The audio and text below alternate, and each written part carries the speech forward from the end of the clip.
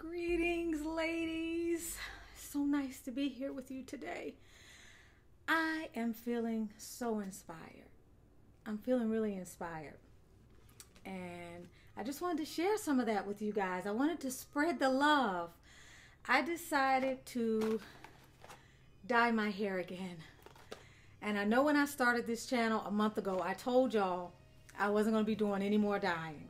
I have been dyeing consistently for about 2 years now, and I've taken probably the last, I guess maybe it's been 3 or 4 months off. Hair was kind of feeling a little not as loved on as usual, so I started putting my moisturizer, my essential oil blend that I showed you guys how to make, and it's literally, y'all, it's just starting to feel almost like home again. Not quite, I'm inspired. This is the color that I used before. This is Vidal Sassoon, the London Locs series, and the color is Runaway Red. I want to say I used 5 boxes of these when I normally do it. I know, right? That's a lot of color. But I chose to get 4 today, because what I think I'm going to do this time, I know y'all can count. What I'm going to do this time is use a little bit.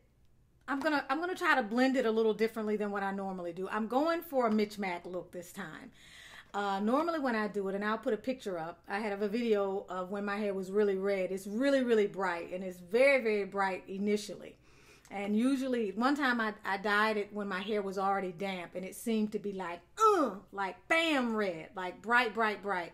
I think I want to tone it down just a little bit. Of course, it's not going to be this color because of where I'm starting out, and I don't have any bleach in my hair. But anyway, I'm going to do a little less, and I'm going to do more of a hodgepodge kind of thing around my head. So for all of you guys who are watching this video, know that whatever the outcome is, I'm going to be satisfied with it. I'm looking for a mismatch look. We're coming into the fall, and this is looking too wintry for me. I need something that's more exciting. I need to look like the color of the leaves. Okay, and this says it's supposed to last for 8 weeks. It does me about 8 to 10 weeks of decent color, because I don't wash my hair a lot when I have it in here, and I don't rinse in the shampoo stage until I don't see any more red, because if I do that, I'm going to be in there for like 10 hours trying to get all the red out. But I wanted to share something else with you today that I felt was even more profound. This is kind of a gift to me, but I also received a few other gifts today. I'm getting ready to do my second, not my second time, but for the week, sage brushing and clearing, not only me, but my home and my space. The next new moon is coming up, so I'm going to make a video about this. That'll be on my Butterfly Transformations channel. And then I got I'm getting ready to do my solar water. So I got my indigo bottle today, and I want to share some of the wealth of information about this. I'm going to do a video about that as well. But something else happened today that really inspired me, that I said, you know what? Share that with your sister. Share that with the sisters who might visit the channel. So if you're going to stick for the rest of the video, it's going to be a little bit more inspirational. And I'm hoping to touch the heart of you in the way that something today touched my heart, which kind of made me say, you know what? I'm going to go out there and I'm going to color my hair again. And so be it. If I have this beauty light red for the next 8 weeks, I'm going to beauty the hell out of it. I'm going to milk it for every red pigment that it's worth. I'm going to enjoy the hell out of it. And if you guys know, I've been in this space, especially really since I closed my school down about a year ago and stepped fully into my creative passion of healing and coaching. And really been doing a lot of creative work and really expressing myself. So that's what I want to do. So I had a healing session today with a lady, and I've seen her several times, and she's going through some things like a lot of us go through in our journey back to self, and you know, man trouble type stuff. And it's the kind of thing that touched my heart, because it reminded me of the journey I think that all of us women go through at some point. And it's that thing where you accept less than what you know you should be accepting, and you over rationalize and you overcompensate and you step outside of yourself, and sometimes that results in you dishonoring your very nature, and dishonoring, and maybe in a way being disloyal to the things that you really want for your life and the things you really want to leave behind. You know what I'm saying? When you get into a space where sometimes you find yourself accepting relationships that don't do you justice, that don't feel good, and you find yourself, instead of moving away from things that don't make you feel good, you end up moving towards things that don't make you feel good. And oftentimes they have to do with relationship. In some cases, it could be your job. You know, you continue to go to a job that physically makes you ill, that makes you feel unhappy, one that you're very dispassionate about, or you go home to a marriage or a relationship that makes you ill, that makes you anxious, that keeps you up at night, or maybe you're in a relationship with another person that actually hurts more than it feels good.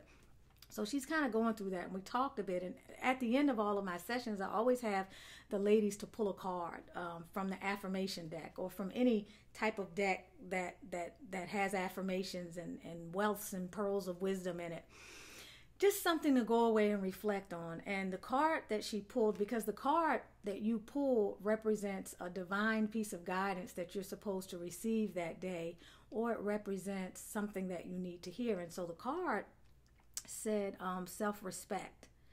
And when I read the card, I had turned away to let the light come in through the window to see. So my back was to her, but I could feel the energy as I read the card. And it was confirmed by our session ending. I could feel a shift in energy. And the card really impacted us, I feel. And I just wanted to share it with you guys. The card says self-respect, and the quote is, "There is no need to compromise your self-respect for love or security." And it says, whether you're in a relationship or not, self-respect is the key to how other people perceive and treat you. I want to make sure y'all can hear this. Sometimes self-respect may seem to take you down a lonely road, but even that part of the journey is worthwhile. If you aren't willing to speak up for what you believe in, walk away from situations that are damaging to you, and act from your own integrity, how can anyone else truly know or care for you? At times, it's tempting to compromise your self-respect for security or survival. As a short-term measure, this may be necessary while you get your life in order, but as a long-term measure, this is unhealthy for you and your heart and your soul. You've drawn this card today because the universe would like to have you look at the ways you've compromised yourself in the past or present in order to secure or maintain a relationship. I think that's something we all as women can relate to. Like, at some point we've been in a space where we didn't feel good, and we felt the dis-ease just coming as an ebb and a flow and a current, that just a cycle that we were caught up in that just wouldn't let us out of its clutches. Real life and spiritual growth are not about taking the convenient path. In fact, love and spiritual growth often demand that we face challenging situations in order to confirm our commitment to what we say we want. Most people breach their own integrity and compromise their self-respect from time to time. Living a fulfilling life is not about being perfect. It's about acknowledging what is and choosing a healthier course of action from now on. When you live your truth, a life of integrity and self-respect are the natural outcomes, and your angels, spirit guides, and the entire universe are standing by to help you attain that level of quality and fulfillment. Ask for their help and act on their guidance and the urging of your own tuition, gut, and heart. And right before I read the card at the end of our session, because during the session I was feeling her need to listen to her intuition, and that wasn't happening. So at the end of the session, I played the singing bowl that correlates with the third eye, which is the ancient part of your wisdom, and it helps you to harmonize that energy that allows you to more go within and listen to your inner wisdom. So hearing that in the card was something that resonated. And then when we counseled before the session, that really resonated. Again, because I was talking about moving away from things that don't serve us in relationships and the patterns that we have. So it really touched me, because I can see that in my life in the past before I've gotten to where I am today. And I always say this, life starts at 40, because I remember those goddamn dirty 30s, and I don't want to go back. and I'm 47 now, and I'm feeling better, I'm looking better, I'm living better, and I'm more of myself than I ever was. But I look at the journey that it took to get there. So I wanted to share that with you ladies today, just to remind you that if you're settling in your life for something and you know that you deserve better, don't settle. Trust in God, trust in the universe, whatever you refer to the Creator as. Trust in your higher knowing. Listen to your intuition, that tiny little voice within you that's trying to encourage you to move away from that because it doesn't feel good, or it's trying to caution you from getting further entangled in something that is not in your best interest. I wanted to say that, and I wanted to say something else in this spirit of just being inspired. You guys know, I think I mentioned this. This is one of 3 channels that I fired up within the last month or so. And the new moon is coming up again. So in about 4 days, plant your intentions if you're one of those moon people, because this is what the energy is. I'm just simply flowing with the energy, and all sorts of wonderful things are manifesting. But I have a sister, and I'm saying half sister just because we share a different father. But she's not really my half sister. When I think about it, she is my soul family. She's beyond my biological family. Like, we have people that we come into this world to journey with, and we're born into that family. But a lot of times, everybody in that family is not our soul family. When you find someone that's in your soul family, you resonate with them, and they understand you, and they support you. We talk literally, guys, maybe once or twice a year. I got to do better. But today, I opened up my mail because she sent me a text the other day, and she asked me for my address. And I wanted to say, Lauren, why are you asking for my address? But I didn't. So I said, okay, well, maybe she's, because her mother has cancer. She's going through a lot.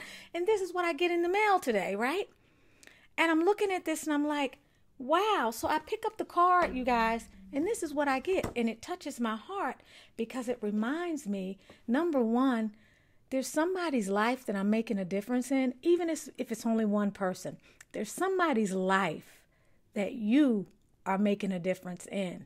There's something that you're doing that's having an impact on somebody, and you don't even realize that on a day-to-day basis. And whatever it is, you keep doing it, and you feel good about it, because every little thing that you can do to put a positive vibration into this beautiful universe and world that we live in is doing better than just sitting back and not expressing anything. So I get this today, and it says, Tanisha, nope, I may not talk to you weekly, monthly, or yearly, but that doesn't mean I'm not learning from you. From afar, I'm able to see you trying new things, stepping out on faith, learning new skills, helping women be and do better, as well as balancing being a wife and mother.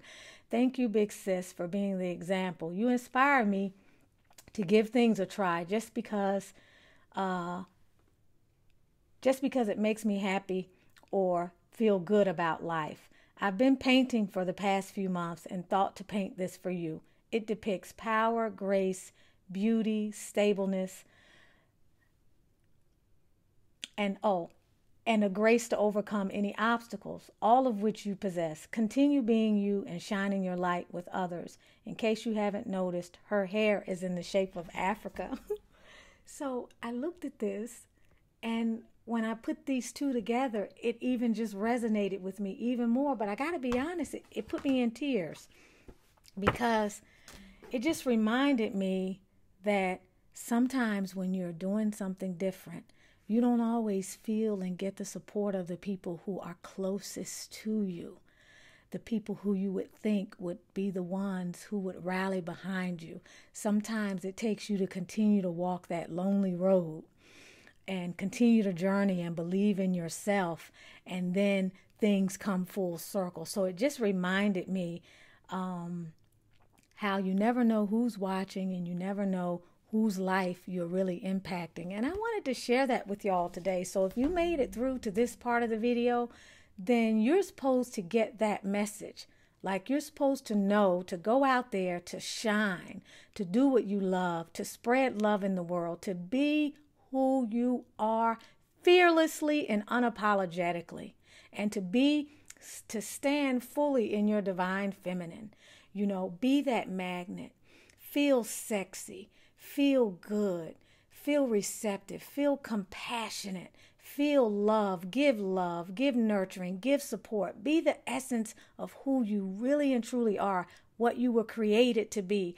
And you can have any and everything you want. You can create your own little paradise. And this, you guys are a part of my abundance. I swear, wallahi, you guys are part of my abundance. Everything that you're doing that you enjoy that brings in positive vibration is a part of your wealth and a part of your abundance. And I'm feeling extremely abundant, and I just wanted to share that with you guys. I love you. Thank you so much for just validating, and holding the space for what it is that I'm doing. And if it's making a difference for you in any way at all, these locks or whatever it is that I'm talking about or whatever it is that I'm sharing, I am so freaking honored. I'm really honored, and I love you guys. So gonna do this tonight. I'm gonna let you see part of the preparation, and when I put it in, then I'm gonna wash my hair. And I also bought these lock loops, I think they're called, and I'm gonna try these lock loops. Now I want to get to the lock loops tonight. I'm hoping, because I have an event on Saturday that I have to be ready to speak at, and I want to look vibrant. So I'm going to try to get to those tonight, because I don't know what they're going to look like. I usually do, you guys have seen me do the pipe cleaners. They're very reliable. I know exactly what they're going to look like. This other thing, I don't know what it's going to look like. So I want to try to get to it tonight. And this is a big job because my hair is really big. Again, just to repeat, I'm not going to do a typical dye job. I'm just going to pull hair and take some here, take some there, take some here, take some there. I will probably try to get most of my crown consistently. So for those of you who are looking for a perfect color job, you're not going to find it here. You'll need to look somewhere else. Y'all know I'm really kind of fly by the seat of my pants. I do things based on inspiration, and I'm kind of impulsive like that. That's what makes me me. So again, I love you. Subscribe, like, share, comment. If there are questions you have about this dye, oh yeah, maybe price. This was $10.49. It's usually closer to $9 or $8.99. It's gone up a little. It can be hard to find. I used to be able to get it often at Walmart. I haven't been able to find it there lately, although you can order it online. I did about 1.5 years ago. I got this one today from Walgreens. CVS does not have it where I live. Vidal Sassoon is not, for me in this area of Atlanta, the easiest product to find. But yes, it was $10.49, and of all the other dyes that were actually in there on the shelf that were 2 for $17, this one was not. And I tell you, everything else over there was that price. And I think this was the only Vidal Sassoon that I actually saw today. Everything else was L'Oreal and Soft and Beautiful and Dark and Lovely. So anyway, peace and love to you guys. Thank you for sitting here and sharing this. Have a great day.